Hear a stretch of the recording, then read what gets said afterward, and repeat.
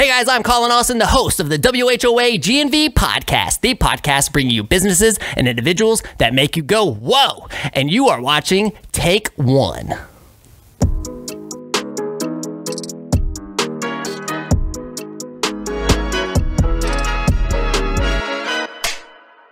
My dad was in the Air Force, and I grew up bouncing around the first 18 years of my life. Okay. You know, I was lucky if I spent more than a couple years in one place, right? I went to 3 high schools in 4 years. It's a lot, you know, and on somebody going through their teens, that's hard because you have girlfriends, you have friends, and you got to leave people. And, you know, looking back, the benefit of that was, you know, I have this ability, I think, to connect with people. If you're in the Air Force or any military branch, and you want to make friends, you got to make friends fast. And you got to be willing to go up to people and shake their hands and say, hey, how you doing? My name's Collin. When I got to the University of Florida, my 4 years at UF, that was the longest I had ever lived in one place. So by then, Gainesville was home, man. From 2000 to 2004, Gainesville was home, and I was ready to stay. I was ready to make it home. When I decided that I was going to be an entrepreneur, I was like, if I'm going to be a business owner, if I'm going to be an entrepreneur, I'm going to do it my way. Right. Not the way it should be done, right? So I was like, you know, even in our waiting area, like, let's have corduroy beanbag chairs. And so we replaced the couches. And then I was like, you know what I really like? I really like Christmas all the time. I'm gonna have Christmas lights everywhere. So I had Christmas lights all through the dealership, the Tijuana lights, the little bulbs and stuff like that. Man, I just wanted it to be, you know, mine. For those of you guys that don't know, I also own New Scooters for Less. So it's a scooter dealership in Gainesville, right? And this dealership is, you know, our demographic is college students. So I wanted to make it a place where college students wanted to be. And I realized that we actually made that happen when a bunch of college students were in our waiting area on the beanbag chairs doing their homework. And I was like, hey, you guys good? Do you guys need your scooter serviced or anything? And they're like, no, we're just here to do our homework in your beanbag chairs. Love that. So I was like, all right, I feel like when I heard that, I felt like we had made a place that was homey, you know, a place where college students wanted to be. And that's what I was going for. I was the college student who was trying to figure out what they were going to do with the rest of their life. Everybody goes through that. I didn't fit the mold of what was supposed to be. You go to high school, you graduate, you go to college, you get a degree, you graduate, you get the corporate job, and I'm trying to, you know, go to the career showcase, and I got my suit and tie on, and I got my resume that's all perfect. I hate wearing a suit. I only had one suit. I hated wearing it. And I'm going in there and I'm meeting these recruiters and I'm shaking their hands and they're looking me in the eye and they're going, oh, so Collin, like, why do you want to work for our company? And I'm thinking to myself, oh my gosh. Like, I don't, you know, and and that was the vibe. I was like, man, I don't want to work for this company. From that point on, it was really like light bulbs going off, right? I'm sitting at that bus stop again. That RTS bus is coming through and it drives by with those words, full bus, right? And I was just like, you know what? This has happened to me all of my college career. Same. And it was like, what can something be done about this? If you had a car and you're trying to park it on campus, good luck, you know, because you would just drive around in circles and not be able to park. And then when those light bulbs were going off, and like I said, some other opportunities, you know, I had met an individual who would become my first business partner. This guy was making money out of his dorm room through a process called drop shipping. Everybody knows what drop shipping is. In 2021, in 2004, he was a pioneer, and I was really captivated by it, and I kept asking questions, right? I'm like, dude, you're a genius. But I just kept asking him questions, and some of the questions that were coming up were, hey, how much more money would you make if you cut out that middleman? And finally, I like threw it out there. I'm like, hey man, like I know you got 2 years of school left, but I'm done. And so what if we like go after this whole scooter retail thing, like motor scooters for UF, have a retail business, but continue to do what you're doing on the wholesale side, combine it and just create this company. And man, it was a hit. I mean, really from the start. And I just realized that I'm like, man, this is something that I love, that I love the game of entrepreneurship. I was in it. I was working harder than I'd ever worked in my entire life. Hours and hours beyond any normal 9-to-5 job, and I was loving it. You know, so I just knew that it was in my blood. There were some other, you know, things that just kind of clicked right in line during that time, and it was like, all right, like let's go out and let's just do this. My parents at the time, they were very much like, no. Like, what are you thinking? You just went through college. Like, go work for the companies, have a, stable income and that security, like have that. And I was like, yeah, I'm like 21 years old. What's the worst that could happen? Like, I could fail and lose more time than money that I was investing into it. And if I mess up and it doesn't work out, okay, well, then I'll just go get the corporate job next year. Jumped into something, I didn't know anything about. And who knew we would create a scooter empire? But the podcast is the same thing. I was participating in these conversations with, UF, Santa Fe College, Chamber of Commerce, City of Gainesville. But, as an entrepreneur, I was leaving a lot of the times thinking, okay, this is great, but like, what can I do? The answer was, you know what? Like, I should put my marketing ability to use and create a podcast. Like, let's show off what makes Gainesville so great, and that's its people. 3 primary missions really came from that. One was, let's keep our top 6 talent coming out of the University of Florida here in Gainesville. This is a college town. Everybody wants to come to school here, and then they want to leave, right? And then the second problem is, how do we attract, more talent, like experienced talent and investor dollars to Gainesville? How do we get them here? Third is, how do we build more connection and collaboration within the business community? And so when I was thinking of these missions, I'm like, dude, a podcast will do all of that. Let's do a podcast. So that's why we started this podcast. Core values are, core values create culture, right? Culture is the lifeblood of any organization, period.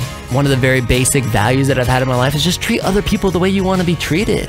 That's so simple. That was the first core value of this business ever. Honestly, the words grind, hustle, success, execution, those aren't values to me. Those are just really cool signs that are just up on the wall that somebody gave me as a gift. And for me, when I see words like that, the biggest word that comes from those words as a value would be perseverance, right? It's like persevere. I mean, COVID-19 and everything that we've been through in the last year and a half, that's an example of perseverance. If there's one business that should have gone out of business this year, it's New Scooters for Less. And when they take all classes and put them on Zoom, it's easy to go out of business fast. And I'm telling you that multiple times over the last year and a half, I thought we were going out of business. But then that's where the core comes in. Right. The Jesus Loves You bracelet. Dude, I'm telling you, Jesus got us through every piece of that. Every time that I thought we were done, just a little bit more. Just a little bit more. And that is what really has truthfully made 2021 explosive. Explosive. If I could do only this, if I could just have conversations like this all day, every day, I would do it, man. I love this. I can continue to do this, but this isn't the main gig. Heck, I'm telling God, hey, you see this microphone right here? I could disciple to a lot of people. I could really preach your message and your love and your hope. I could really do that with this. The answer from God at the moment has been no. I want you in the scooter dealership on the ground floor, but why? Get back on the ground floor, take care of these customers and get through this. And this was you're talking March of 2021. As soon as I said, okay, God, April, made money. May, made money. Those are May is a month that we normally don't make any money. We had the best June ever. July, had the best July ever. It's crazy, man. I think that's just a lesson in, complete surrender. Yes, there's prayer in it. Well, a big thing for me is prayer journaling. This is something that I started in January of 2020. And I had never done it before. I'd never done that before. And I felt that God was actually calling me to do that. And I did it. And guess what? I look back at that and I'm like, man, that was God preparing me for what was going to happen in 2020. COVID and the business and going through what I think is the greatest trial of my entire entrepreneurial career. When it first started happening, I was the one who really jumped out front to serve, right? And I started interviewing all the other businesses. I was doing these little Zoom podcasts and hey, what's going on with your business? Tell us, how's this impacted you? And what I realized the most was that I was the one who needed to be picked up. I lost so much of my team through the process. I think a lot of that had to do with me being super transparent. I didn't want to get to the day where we were gonna be completely out of money and say, hey, don't show up to work tomorrow. Obviously we made it through, which is great. Super grateful to make it through. And not only made it through, but excelling, right? Which is a blessing. For me, 2021 has just been completely redefining what people expect, what customers expect, what team members expect. I've learned a lot through the process. I have a sign out front that says, hey guys, when you walk into the showroom, I'm the only salesperson. And if I'm on the phone, like, I'm not ignoring you. I want to help you. Please take a look around. And as soon as I get off the phone, I'll be right with you. And so I'm setting those expectations up front. It's also helped me create that structure that I want in my life. When I get all these phone calls, it's like, I can't believe you're not open on the weekend. My kids have travel soccer on the weekend. And I'm like going to church on Sunday morning. I'm sure there's other dealerships open on the weekend, but right now, this one's not gonna be because of the things that I value and because I've created this dealership because I wanted to be an entrepreneur, because I wanted to be a business owner, and because I wanted to do things my way. The pandemic brought me full circle back around. I'm now I'm the owner, I'm the head sales manager, I'm HR, I'm the head janitor, all of the roles all over again. So talk about full circle. I'm gonna look back at my time here to this pandemic and I'm gonna say that was the greatest year of my entire life. Persevering through that is what has defined me today and who I have become as an entrepreneur, as a leader, as a father, as a husband, all of it.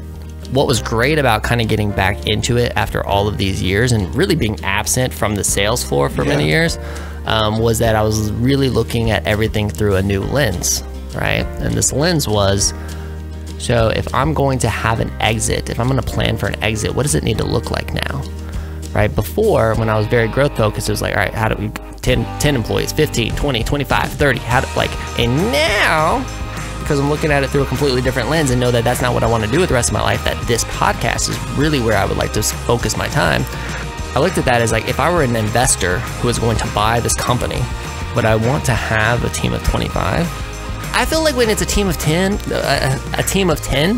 it's like you really depend on your teammates, right? It is teamwork to the core. I love the team that we have right now. It just feels like that. It feels like a team. What's going to be interesting is that I'm probably going to go through this entire process of thinking of how I can exit this business and sell it for a lot of money. I'll just end up creating this cash cow, right? And I'll just end up holding on to it and then going and doing this and not being here. So I don't know. It's going to be interesting to see what happens moving forward. You know, one of my favorite entrepreneurs, his name's Alex Willis. He actually used to play wide receiver during Spurrier National Championship era. Like, one of the sayings that I've always resonated with him was that you have to go through a valley to get to the top of another mountain. I'm looking forward to the next mountain. I want to build a studio, attracting guests to come to Gainesville to do this. Like, that's what I want, because it goes back to those original missions of attracting people to Gainesville. Well, if I can get big names to come here and have an interview with me in Gainesville, in fact, I'll tell you this, I could interview some bigger names via Zoom, and I've chosen not to because I want the interview to happen in person. You know, I've just watched this place blossom into this entrepreneurial hub. You know, I look back to 2004 when we started New Scooters for Less. We had nothing, man. We had to figure it all out on our own. There were no incubators, accelerators, resources at the city. Now you look around and there's startups everywhere. There's companies that are just, you know, taking that risk. I can't even pick one business because there's so many that get me extremely excited.